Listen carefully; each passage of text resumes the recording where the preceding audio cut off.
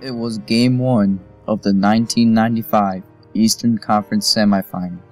The Knicks' most hated rivals, Reggie Miller and the Indiana Pacers, were in the building. The Knicks had a 105-99 lead with 18.0 seconds remaining. There was a chuckle in the Madison Square Garden stands. A comeback for the Pacers was simply out of the question. So they thought. Reggie Miller hits a three-point shot with 16.4 seconds left. It is still a three-point game. All the Knicks have to do is inbound the ball and hit their free throws and move on to Game 2.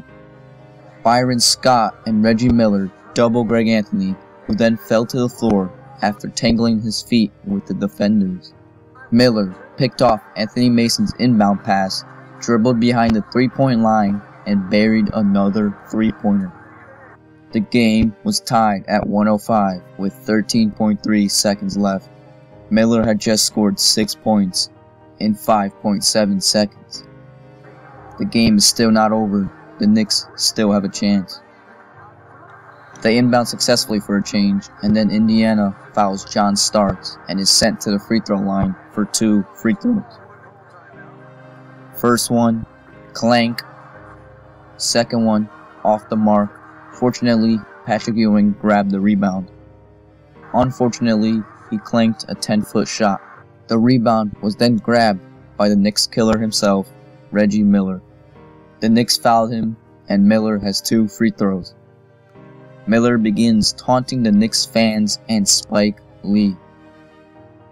He then makes 2 free throws with 7.5 seconds left, giving Indiana the lead 107-105. To end the Knicks' embarrassing collapse, Greg Anthony falls down while driving to the hoop in the final seconds, setting off a wild Pacers celebration. Reggie Miller dashes to the locker room shouting, "Choke artists, choke artists."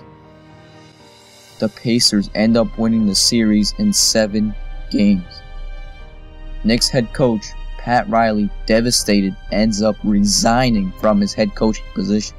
Asked years later why he went for a three-pointer off the steal instead of a quick 2, Miller smiled and responded, "I wanted to drive a stake through their heart."